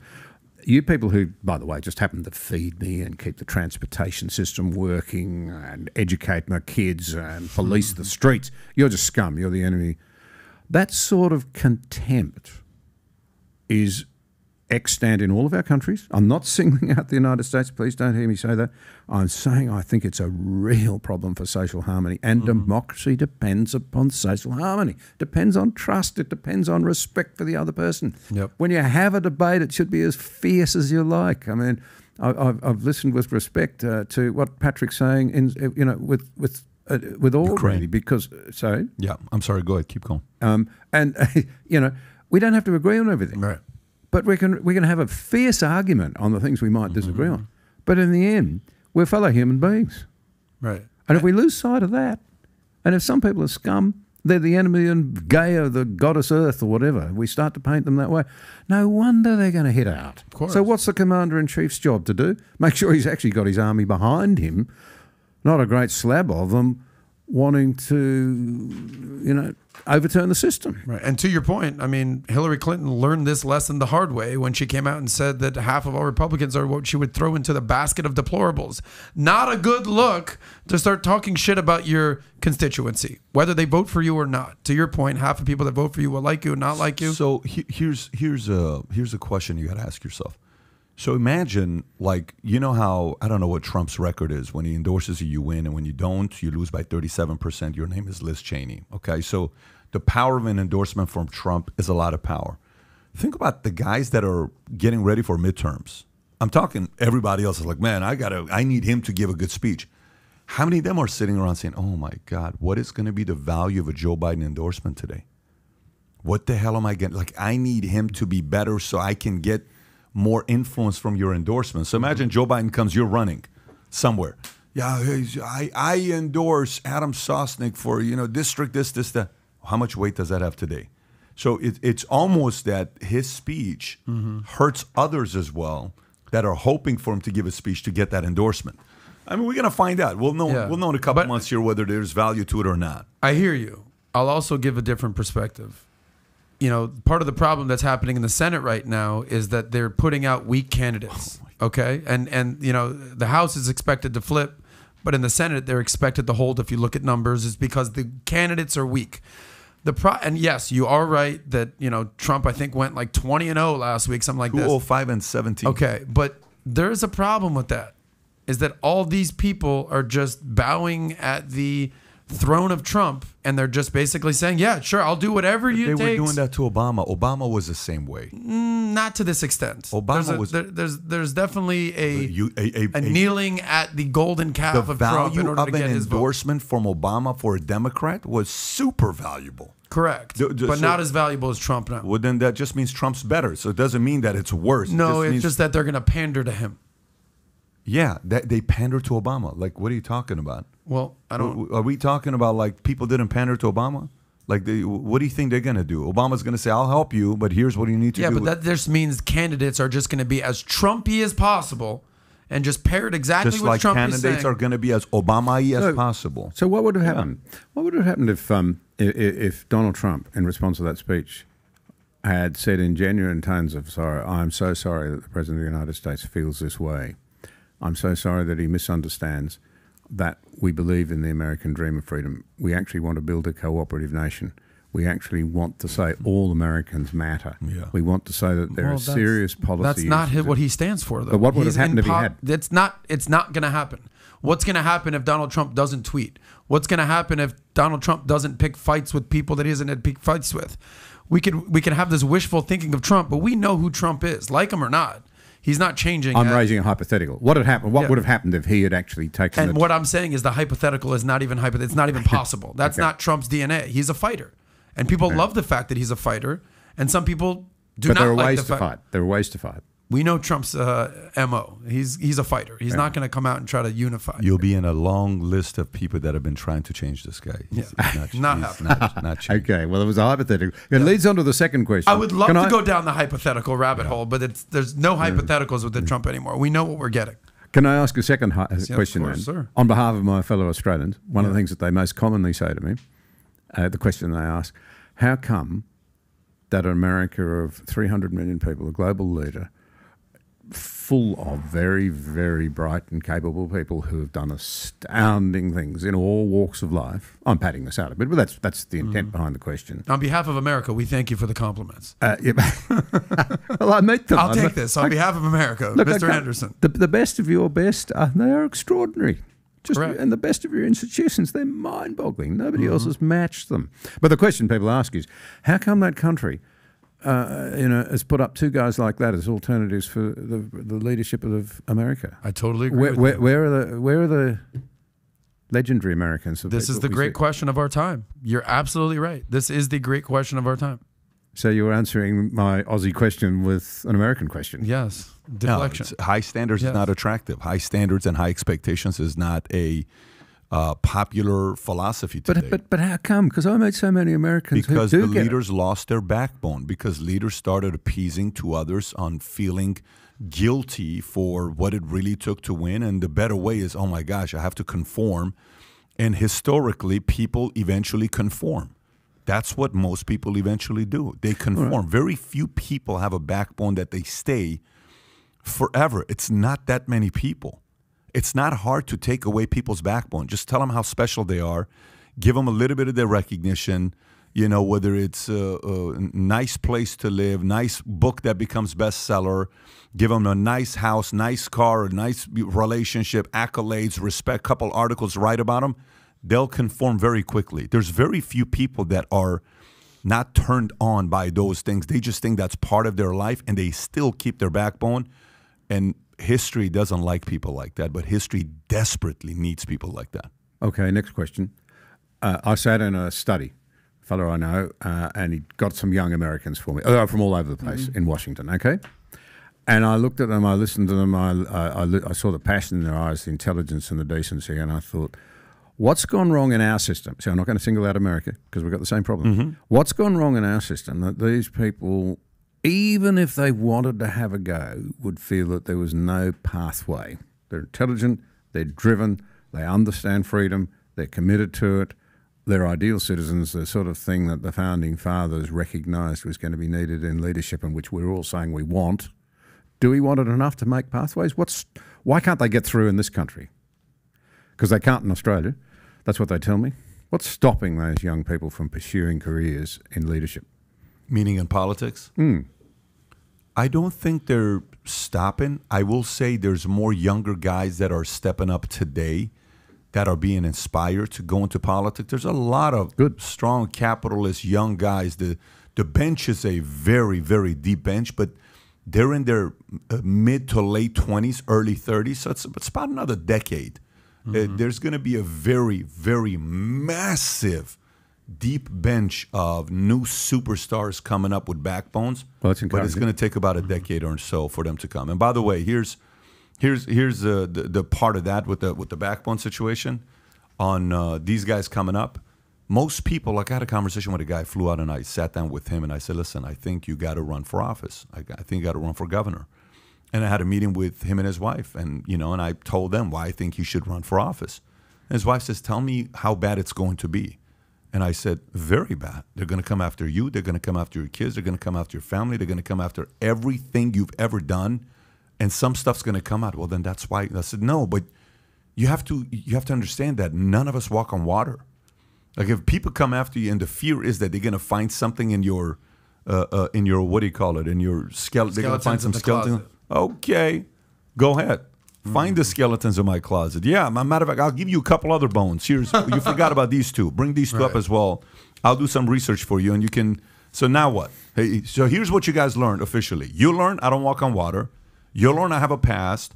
You learn I have issues. You learn I'm not perfect. You learn all that stuff. Now, how about I spend $500,000 to investigate your past with your marriage, your past with your ex, your past with your taxes, your past with this?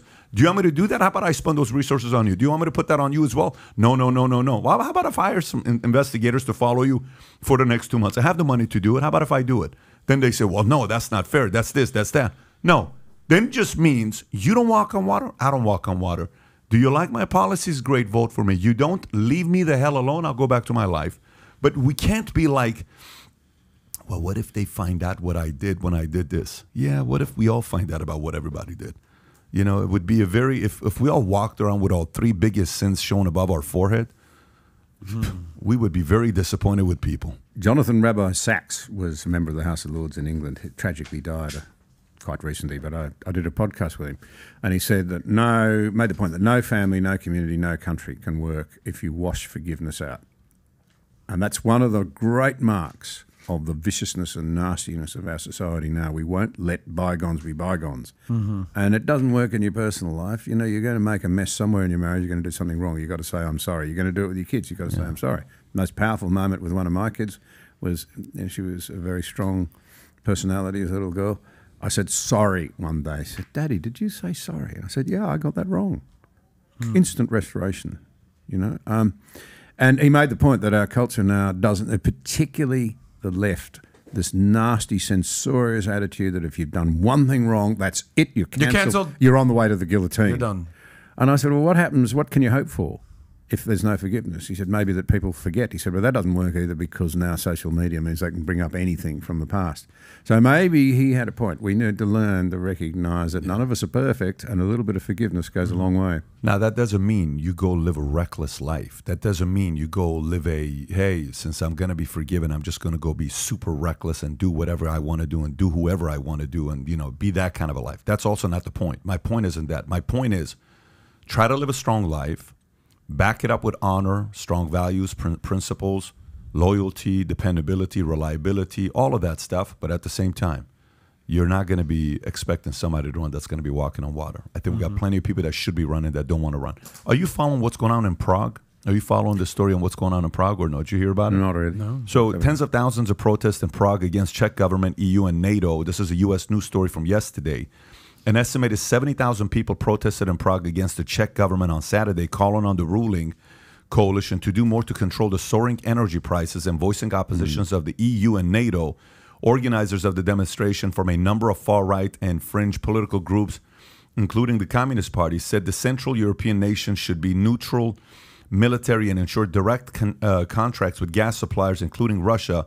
Police estimates to put the numbers of protesters at around 70,000 by mid-afternoon. The aim of our demonstration is to demand change, mainly in solving the issue of energy prices, especially electricity and gas, which will destroy our economy this autumn. Event co-organizer Gerald Havel told IDNES.cz news website the protest was held at a day after the government survived a no-confidence vote amid opposition claims of inaction against inflation and energy. By the way, this is going on in UK. This is going on in Europe. Yep. UK prices are up 89%. Norway is saying to charge a Tesla today is $100 just to charge a Tesla. This is a real crisis that's going on in Europe. Yeah. What are your thoughts on this? Well, how do you open this up? This is extraordinary. I mean, people are genuinely worried about the planet, about climate change. On the other hand, ill-devised policies, unrealistic expectations of others, naivety, if you like, placing our dependence on manufacturing or energy sourcing or whatever from regimes that are autocratic. Ask Germany. They put all their eggs in the basket of trusting the Russians to supply them with energy. Then you've got people like the Sri Lankans who said we'll be purer than pure and we'll phase out artificial fertilizers because it's a major emitter. And now their people are starving and rioting in the streets. We've got a massive problem. This is a real issue. This is a big issue. This is really big time. If badly designed policy will lead to massive political unrest everywhere. And if we're not careful, it's going to do something else. We will weaken our own economies massively whilst we make the autocratic regimes stronger. Yeah. So then this goes back to, did we do the right thing to get in the way? NATO constantly trying to get Ukraine to be a part of it, to go against what Putin was asking for. Because here's what we just said. This is a New York Post story. Europe's energy fears mount as Russia keeps its gas pipeline closed. Yes, that's right. The planned reopening of Russia's main gas pipeline to Germany was halted Saturday after state energy from Gazprom said it found an oil leak in a turbine of Nord Stream 1, deepening fears of a winter energy crisis throughout Europe. Yep. The announcement fueled accusations that Russia is seeking to weaponize its sway over the world energy market, which would you be surprised? I wouldn't be. This was predictable, and it was predicted. Former Secretary Mike Pompeo wrote on Saturday, "I told you so" tweet. I warned Germany not to rely on Russian energy. Energy security is national security, which is why we must rein our energy independence. President Zelensky of Ukraine also took to social media to condemn the development. When a state turns energy poverty or hunger into a weapon, it harms everyone in the world. Yeah. Well, I mean, these are the ripple effects of some decisions that you make. You're going to piss off Putin and he can play this game. Two huge issues here for Western societies. The first is naivety. Mm-hmm. We've got to stop. Leaders especially should not be naive. Whether it's the Chinese saying, no, we won't militarize the South China Seas. And we say, oh, well, no, you're nice people, you won't. Well, what did they do? They did it. You know, in the Middle East, don't cross this red line. We cross the red line, what happens? Naivety is inexcusable in leadership.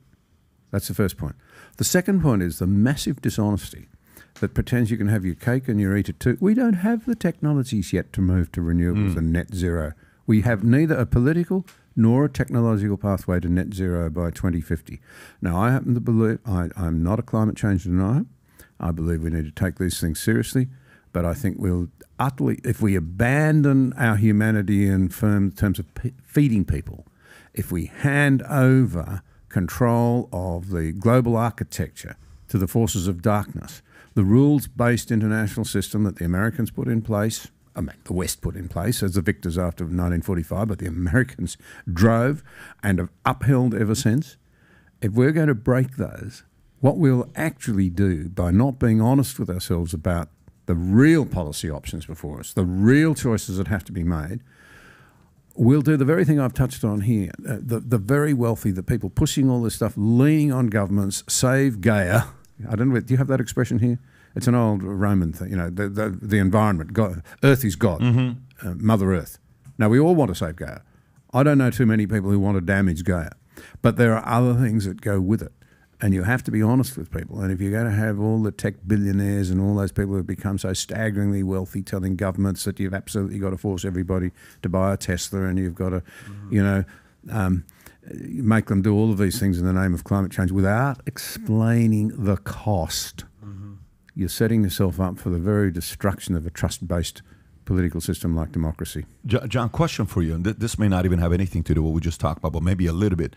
During the COVID lockdowns, when they did what they did, and a lot of the folks in Australia couldn't say anything, they couldn't do anything, would anything have changed if the 1996 gun buybacks that they did, where they got 1 million of it, would they still have been able to push the people the way they did if the Australian people had the guns and it wasn't the way it was? Because, in America, one of the conversations right now is you got some candidates that are talking about buybacks as well.